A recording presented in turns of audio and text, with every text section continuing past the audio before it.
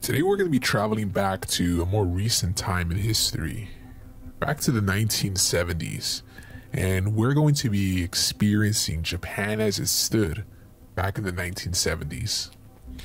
Now, of course, during the 1970s, it was a time in which the entire world was suffering from the oil shock crisis, and Japan, amongst many modern nations, was not exempt.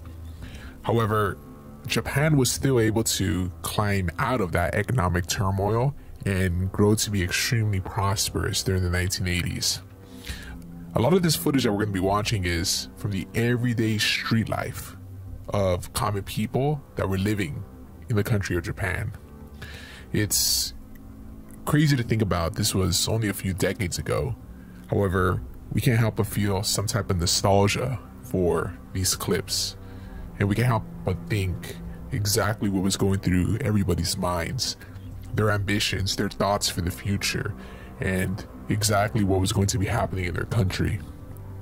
Today, with the gift of hindsight, we know what is going to happen to Japan in the future. We know what events were going to be shaken up in the world.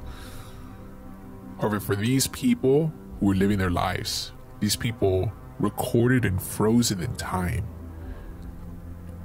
we're able to put ourselves into their shoes, and even able to think what their dreams were, what their ambitions were, what their thoughts and hope for the future, and can't help but think where they are even today.